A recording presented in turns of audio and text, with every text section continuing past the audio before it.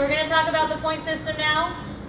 So every day you're going to want to go to Daily Points Tracker, and it'll be available on phones too, because the website is phone friendly, so it's easy to do from your phone. We want to know your first name, your last name, and the day and date that the points are for, simply because it helps us keep track if we have to backlog or someone questions their total score. We can go back and say, well, on this date you gave us this many points, or we never got a score for you on this date. You know, we're sorry, it wasn't entered. Okay? And due by noon the next day. So challenge starts on the 15th. We need your score by the 16th, by noon on the 16th. Okay? It's going to ask you questions to keep it simple. Did you eat at least one non-starchy vegetable with every meal today? Yes, 1, no, 0. Did you eat only organic meats, dairy, eggs, or wild-caught seafood today? Yes, 1 point, no, 0 points. Did you eat only organic apples, grapes, strawberries, and leafy greens today? Yes, 1, no, 0. Okay, and then were all of your meals balanced with carbs, fat, protein? Okay, so you get the gist. For the positive, you get a point for yes and a point for no. 0 points for no. For the negative stuff, did you eat any added sugar today? No, 1 point. Yes, 0 points. Okay, so it changes based on the no or the yes roll. Did you eat any fried foods today? No, 1 point. Yes, 0 points. Did you eat any soy, corn, wheat, rice, unless organic and sprouted today? No, 1 point. Yes, 0 points.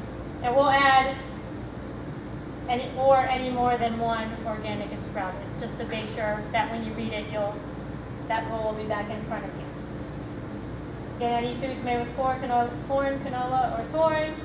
So we have a bonus point. So like I said, we're trying to push the nutrient-dense foods. Vegetables are the most nutrient-dense food out there.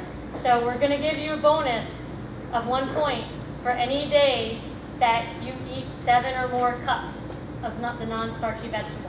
Okay, that again falls under the non-starchy clause. So any day you get 7 or more cups, like I said, there's going to be a video on what counts as a cup. Then you get an extra bonus for that day. All right? And then just like we want to promote those positive foods, we're trying to really help you avoid the not so health promoting foods. So for sugar, if you had more than one food that contains sugar, you do end up losing 2 points. Okay, not just one. What we want to avoid is someone saying, well, I had like syrup with my pancakes, so I'm going on a sugar binge all day. You know, you're going to at least lose 2 points. We're not going to do more than that, but at least 2. And the same thing for alcohol. If you've had more than one alcohol beverage, 2 points. Okay?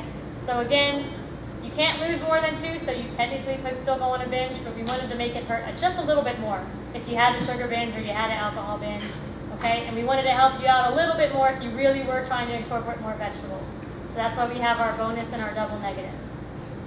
Okay, so I'm sure we'll take a brief break video-wise, and then we'll open it up for questions.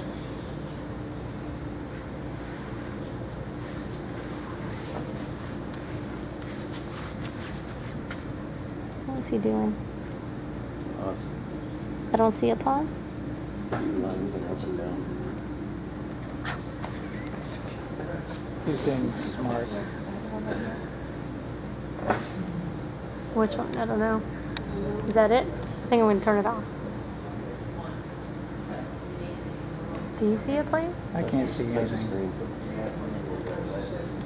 Oh, I just knocked the screen all over the place. This one?